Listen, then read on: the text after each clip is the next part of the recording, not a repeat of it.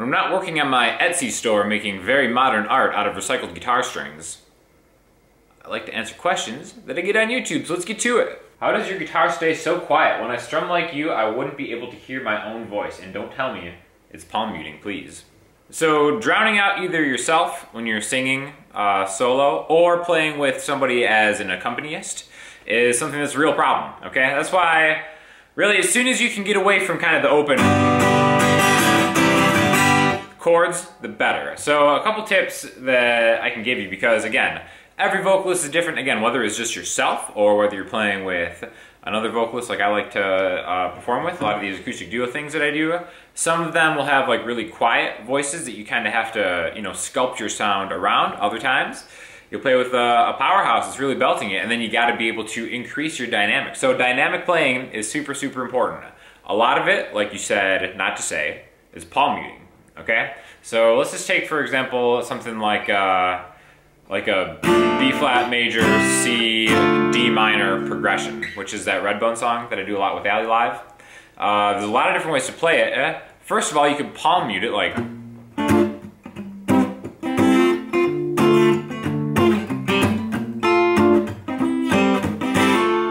Okay, so that's really those same chords palm muted, but the dynamic is more than just kind of deadening a sound. A lot of it is selectively hitting the right strings that you're aiming for. So if I'm playing like this B major or B flat major 7, it's not all 6 strings. I might just kind of hit a root note on the downstroke and then kind of get the higher part of the strings into it. So it's really kind of becoming a master of just aiming for certain strings. And again, it's not like I'm always like, I'm just gonna hit just the D and the G string and do it every time. It's more just kind of like you're aiming for the center of it instead of getting the whole thing. And then you can kind of have the option of increasing that for like a more dynamic part of the song. So it's a combination of palm muting, aiming generally for pieces of, you know, just kind of bands. Like I think of a good way to practice that is if you just take even if you want to take an open chord or a bar chord or something like that, try to chunk the string set into groups of 2. So the E and the A string, the D and the G string, and the B and the E string. Be able to do it unmuted, and then palm muted.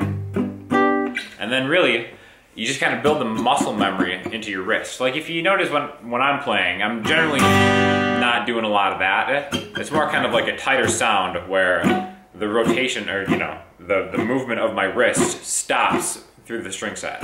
And the more you do that, the more you're gonna be able to kind of just focus on strings that you wanna hit, and then really you can kind of control your dynamic. Add it to a palm muting sound, and then another thing is just chord voicings. Being able to understand the fretboard and know where the chord voicings are is really gonna give you a lot of control over how loud you're playing. So again, dynamics to me isn't just how loud or how soft you're hitting it, it's the arrangement of the chords that you're using. Like if you're just playing a C major chord, and that's drowning out a vocalist, maybe you want to do a C major chord here, maybe you want to do it here. That is true whether you're playing in a band, whether you're playing with just a singer, or whether you're just singing yourself. The chords that you choose are going to have an impact on the dynamics. So that's why just learning a bunch of different chord voicings, really understanding the fretboard is super important. It's something I try to preach all the time. So just try to work that stuff into your playing, and then you will be able to find a way to play quiet enough to accompany yourself or a singer. Your A major 7 sucks. Skipping that string by muting it forces a harmonic into the overall sound. You may not notice with your tone turned down all the way, but what about if you want high tone in your sound? Uh-oh, you have a harmonic in play now. It may or may not sound dissonant or otherwise unwanted. Just play the 5th. Alright, Salty Blues Jerk, don't tell me how to play a major 7 chord. If I want a dissonant harmonic in there, I'll take it. And actually, if you're a true boss, you would just skip the A string. When it comes by the next QA, what do you think about the new Arctic Monkeys album? Oh, you mean Alex Turner Poetry Hour?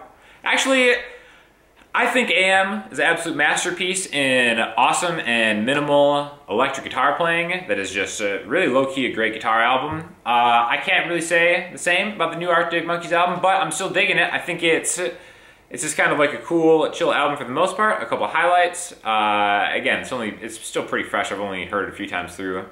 I dig it. It's not what AM was. A little wordy. It doesn't have the same hooks that the last one had. But I still think it's pretty solid. And your A major 6, I put the quotations since there is no A major 6, it's just called A6, has an open string in it. That is not transferable to any location other than right there on A. You need to choose some better chord archetypes. Luckily, I have it all covered in my upcoming book called blah blah blah blah blah. Another one of my favorite things about these salty comments, especially on the older videos, is they'll comment, and then like that one they'll respond to their own comment to add to the initial comment. But a lot of times what happens is they'll comment, and then there'll instantly be like a thumbs up, like someone liked it, when obviously it was them just liking their own comment because it's like an older video, so they were probably the last person to watch it. So, you know, that's just kind of like par for the Salty Blues scene, which, by the way, get your Salty Blues merch. I'd love to know how close you are to ruining a take with a fit of laughter after running through the list of problems. Just want to add, I hope you keep up the growth of this channel. To be a viewer while it grows really involves the subs as a part of the community.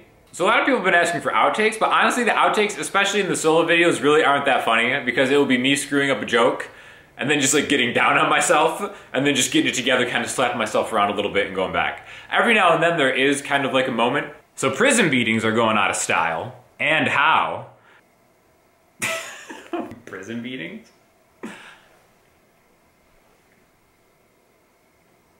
For the most part, it's just grinding. I do think I will try to make an outtakes video with some of the stuff that like Ian comes over with, but I'm gonna have to parse through some old footage. But again, I appreciate all the support from the merch store that's up, and I'll keep it coming.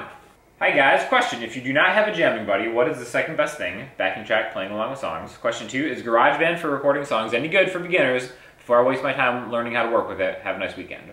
Absolute best thing is get a looper pedal. I can't say it enough times. If you're on the fence about getting a looper pedal, just shut up, quit being a punk, and just get a looper pedal. Those digital pedals are like $100. It'll be the best $100 you ever spent. You can even get them cheaper used a lot of the time. Looper pedal, looper pedal, looper pedal. Backing tracks are also really great, but guess what they're not good at? A looper pedal. Get yourself a looper pedal. So after that, as far as like learning GarageBand, absolutely, give it a shot. I know some great stuff has been made with GarageBand. I think Annie Clark of St. Vincent made her first album in GarageBand somehow, which I still don't understand. But really, it's more about the interface than the DAW, right? It's more about what you put in there. As far as like just organizing sound, especially if you're doing maybe kind of like a smaller based project, GarageBand is totally fine. It doesn't give you the capability of something like Logic, but if you're a beginner, it's fantastic just being able to kind of like see, you know, the audio that you get in and kind of manipulate it at a basic level. Again, it doesn't give you near as much power as Logic will as far as mixing and stuff, but it actually is a pretty incredible product. It's something that comes free with Apple products. Same with like Adobe Audition or something like that. I learned that Masita, that one artist that I threw to listening homework way back in the day, did all his albums except for the last one in Adobe Audition, and it blows my mind because the stuff is so good. So it's really just like, learn any DAW. All those skills are transferable. You know, like if you like really master GarageBand, you step into Logic, it's not like you've wasted your time mastering GarageBand, because that's just like an intro into recorded music. So as soon as you can get in that stuff, the better, and just rock it out. This is so inaccurate that it is almost funny. You can't fake piano skills. I can tell you on very good experience that you can absolutely fake piano skills.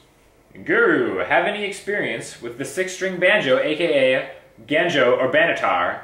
Please be honest and negative because I'm becoming infatuated with the sound and my wallet and wife say so. Oh, you mean one of these? Yeah, these things are